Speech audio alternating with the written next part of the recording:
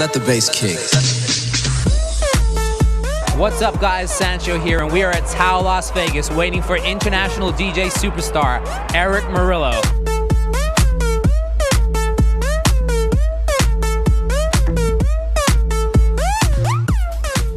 What's up, bro? Welcome to Vegas. Thank you very much. Happy to be here, ready to rock Tao, ready to do it on a Saturday night here.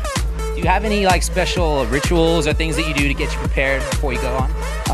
Just listen to new music and try to relax, because especially like on nights like tonight, I'm going to be playing upwards of 9-10 hours, so just about kind of staying relaxed, calm, and that way I can bring the full energy when I play.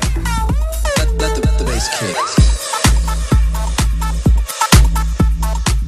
Now you must love Vegas because we always see you here on the biggest weekends. Tell me about that. What do you love about it?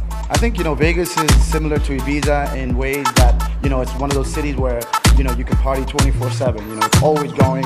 Doesn't matter what day of the week it is. There's always something going on. And I really love that energy. The energy where it doesn't matter what time you wake up. You can wake up at 3 in the morning. Something to do. You get up at 10 and you can go to Rhino's, one of my favorite places in the world. Yes, indeed.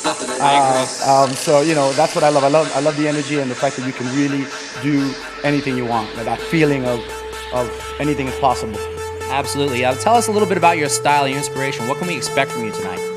For me, it's always about really good energy, about having fun, having the people be excited, hands up in the air, give them a little bit of what they know, but then also try to educate with some new stuff that they haven't heard before. And I think that for me, that's one of the key things that people like about me. The energy that I'm always dancing when I'm playing. I'm always moving around, shaking my ass, and I think people really enjoy that. Yeah. Thank you very much for the love and the energy you guys have shown me over the years. I really appreciate it, and know that we got something cool coming up for the end of 2010.